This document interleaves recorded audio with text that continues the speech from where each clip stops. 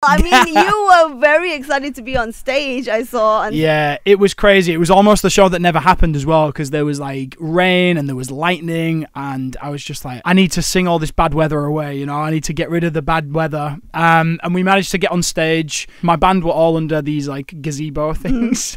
So it looked a bit strange. It looked like a barbecue on stage. But we had a great time. We performed the songs. I absolutely love being up on that stage. I mean, it's my duty and my job to warm the audience up for Ed Sheeran, right? But it would be silly if I didn't think, right, this is my opportunity to try and just impress and try and hopefully take home a few fans. And, you know, as soon as I came on stage, the applause that I got just by walking on stage was just so welcoming, as it always has been in Malaysia. Everybody's always been so lovely to me. And then when I started singing the songs, they were just loving it. And then You Are the Reason particularly just went off. Like, all the lights went in the air and everybody started singing back to me, and I was like, my God, there is literally 70,000 people. Well, I gotta tell you, some of those 70,000 people actually have told me that they went there because you were opening. Oh, stop it, you guys. Like I couldn't fall in love with Malaysia anymore.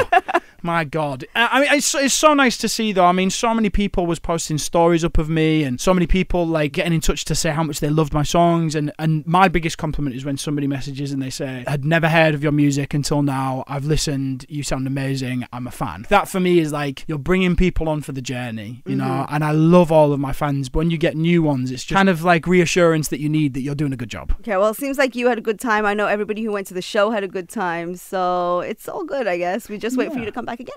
I look forward to coming back again, though. I feel like, you know, obviously I'm working towards a third album now. I definitely have plans to announce a world tour on the back of a third album. So how could I miss off Malaysia? How could I? So I'll definitely be back.